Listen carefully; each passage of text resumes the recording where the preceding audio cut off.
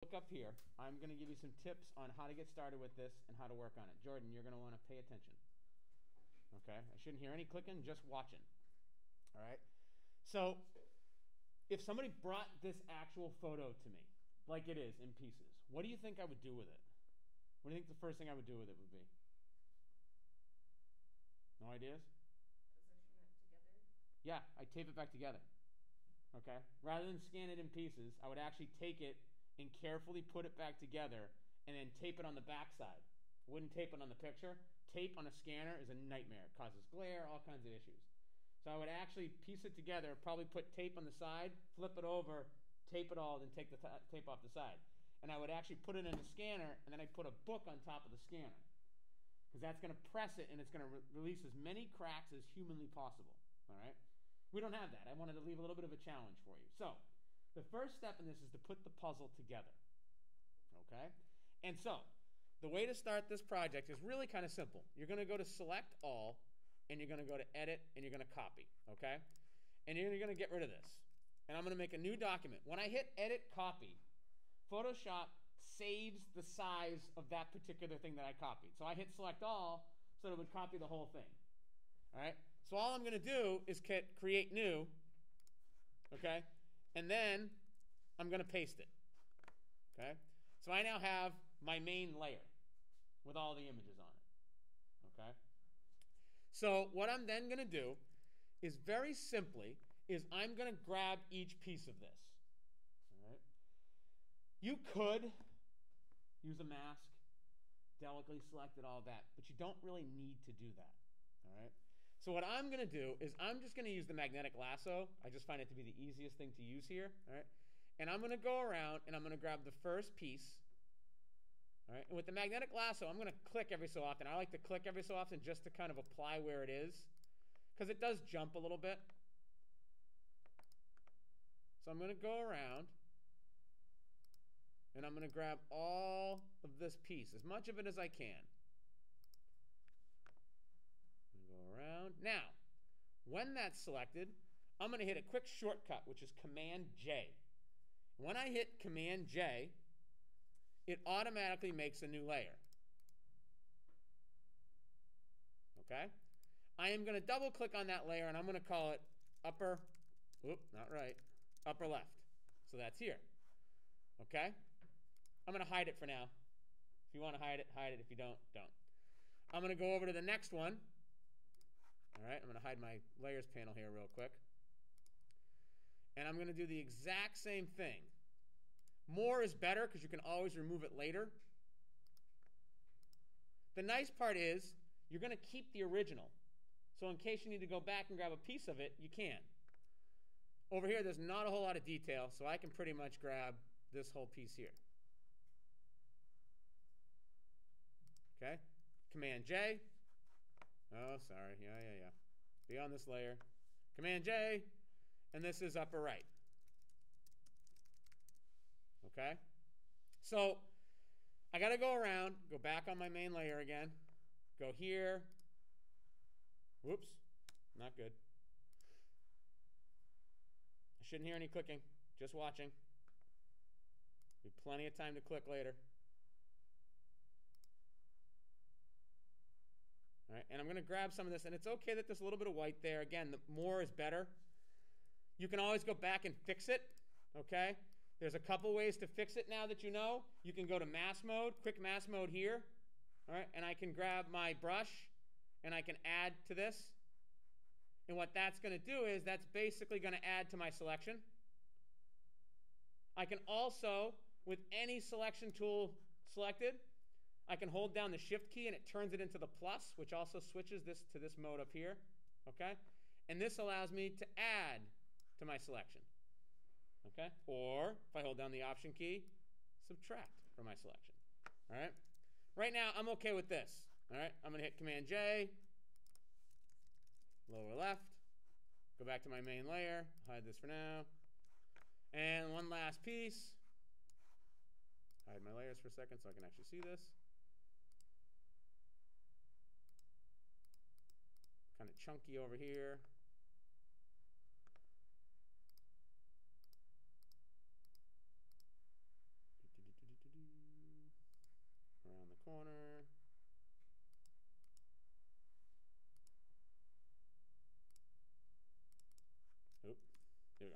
Command J. So now I have my 4 pieces. This is lower right. All right, I'm going to hide my main layer, and I'm going to bring back my 4 pieces. All right, so I'm going to start with the left side, and I'm going to grab my move tool, and I'm going to move this down. Okay, now I want this layer behind this layer. You see why? I got that carve out there. So I'm going to take the lower left, all right, and I'm going to bring it above the upper left. See that? Okay. So it looks like they're roughly on the same angle, but I'm probably going to have to turn this a little bit. The first thing you want to do is do it like a puzzle. So I'm going to hit Command T, which is also Edit Free Transform, just Command T, which allows you to rotate and scale. And I'm going to zoom in a little bit here. And I want to just rotate this just a little bit. I'm looking at this line, and I'm also looking at her face. All right, so I'm trying to just line this up where it would be. Now, it's snapping, it's bumping, and you'll feel if you use it. If you find that's happening, if you just go to View and release the snap, you're going to get a little more free movement with it, okay? So I can kind of move this a little easier without it sort of snapping. I'm also looking at how the paper tears, and I'm really looking at her cheek, all right, because I want her to look like she's actually put together right. As well as this shadow. See the shadow here? So I've got to kind of line up both of these things. I'm using my keyboards right now. It's a little bit of a lag. All right, and I'm going to bump this over just a little bit more to there. All right, so now I've got her face pretty lined up and the shadow pretty lined up. All right, so I'm going to click Enter or double click on it, and that applies that particular piece. All right, now I'm going to leave these 2 here, and I'm going over here to the upper right-hand corner, and I'm going to bring this over. All right, and what I'm going to do now with the lower right-hand corner is I'm going to roughly just put it back together. Thank you. Yeah, very well. Appreciate it. Yep. All right, and I want to do this rough because I know the left side is put together properly. All right, so this one looks pretty good. You've got her ear, right? And I got the sort of bow tie cravat thing there going. And I'm also looking at hair and shadows. And you're not going to get it exact. You're going to have to mess around a little bit with it. The signature itself, because it looks like we're almost missing a piece. All right. We're going to get rid of that anyway, so it doesn't matter.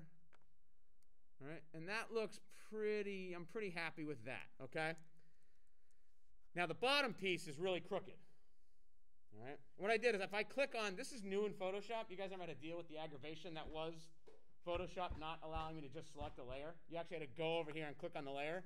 But with the move tool selected, I can click on a piece, and you'll notice the layers change. It didn't happen before. You go to grab one, and the piece down here moved. You're like, what's going on? All right. So now the lower right, I'm going to Command T. I'm going to come in here, and I'm going to rotate it.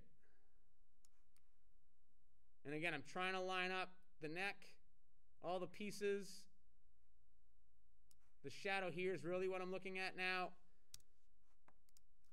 I can lift this up. This piece could actually be in front of the upper right, but I got this big tear here. Your call.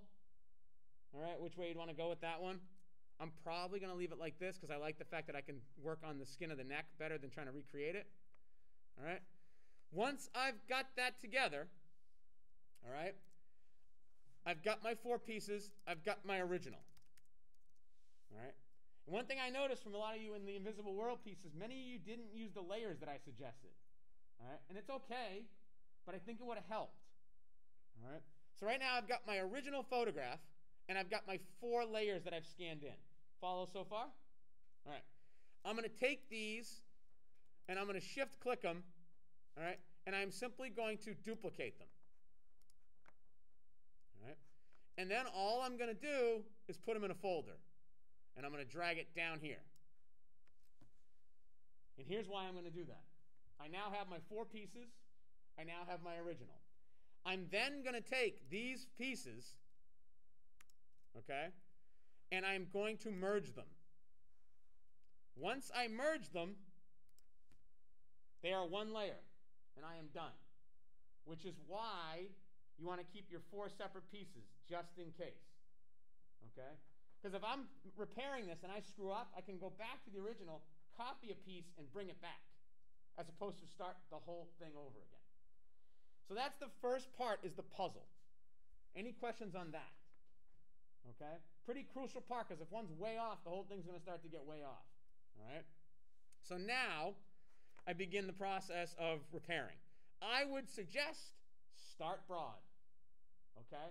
Like I talked about with the other stuff. Get the big, simple pieces out of the way so that you feel that you're accomplishing something. There is nothing worse than spending 2 hours on something and feeling like you didn't get anything done.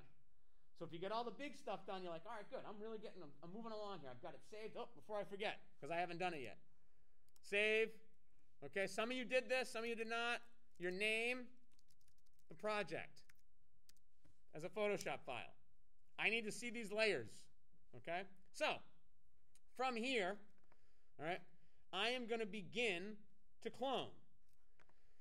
Again, if you want, okay, you can use the layer technique. All right? But for the start, I'm not going to. So I'm going to use the clone stamp. I'm going to make it bigger. Okay? You can also try the healing brush, as sometimes that works with this. All right? So if I grab the healing brush, I option click, and I come down here, and you're going to want to follow, again, okay, exactly where you are. So if I start here, I want to go right down here, and I want to go. All right? Option click. All right, I'm going to option click right here. All right, and the healing brush is going to work a lot better than the clone stamp is to start. We talked about why, okay, especially with subtleties of skin. All right, now getting in here, all right, I'm not even going to get on the face yet. As I said, I'm going to start to make myself feel good. I'm going to start getting some stuff copied and some stuff cleaned up. All right,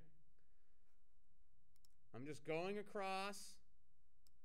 Right? And I'm repairing the larger cracks that I need to repair. Now, I might have to come back. If I pull out and I'm like, oh, I see smudging.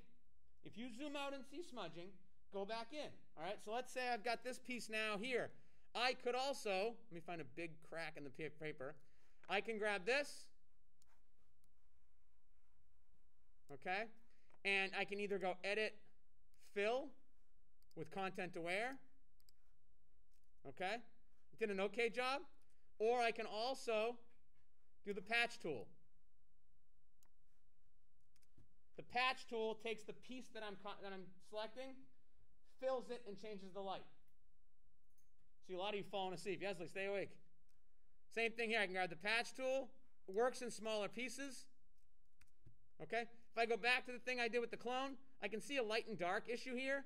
So I could grab this piece, pull this up here, and start to blend it in a little bit better. Generally speaking, it's never going to be one tool, and I mean that. Little zit, little thing, little this, click, healing brush, fine. Okay? Big pieces, you're usually going to have to go back. All right? So you go around, you fix all the big pieces. You can decide, before you start, you can either leave it like this, or you can go to grayscale. Okay? So I've got this, and I can say image, mode, grayscale. All right? And I'm going to hit don't flatten. Okay? Discard. So now it's black and white. Doesn't matter to me if you want it in black and white or sepia, but it will make a difference when you edit. All right? As you're editing in sepia, at the end, if you go to black and white, all of a sudden things pop up that you didn't see before. So just pick one or the other. If it is black and white, I would go to your image. I'd go to our adjustments. I'd go to brightness and contrast. I'd probably brighten it up a little bit. I'd probably adjust the contrast a little bit. When you do that, again, some corrections you make, well, all of a sudden you'll go, whoa, whoa, whoa, what happened? So just pick which one you want. You want to stay with sepia? Stick with sepia. Okay? Some people ask me about black and white. Your call. All right? You'll notice how nice this is already starting to look. Yes? And it's not taking a long time. All right? So go around and take care of the bigger stuff. All right? This piece over here where it looks like somebody smudged a fingerprint, this is easy. Same thing. I'm going to grab the patch tool, zoom, grab it, pull up over here, done. Done. 2 seconds. Okay? Get all the little pieces. Don't get caught. I want to start with the face. No! Get the big stuff done first. Then go into the detail work. Okay? As you start getting into the faces, okay, we get into here. Now we've got to get into detail. So again, healing brush is going to work way better than the clone stamp here. All right? Going to zoom in a little bit. Going to make my brush small. And I'm going to begin somewhere where I can get to it. And I'm just going to, do not click and paint. Click. Okay, that way you can always go back. So I can just go down, right down the line here, and I'm just going to click. Now I got her mouth, so I'm going to click on the mouth and kind of put a piece here. Click here. Right down the line, okay?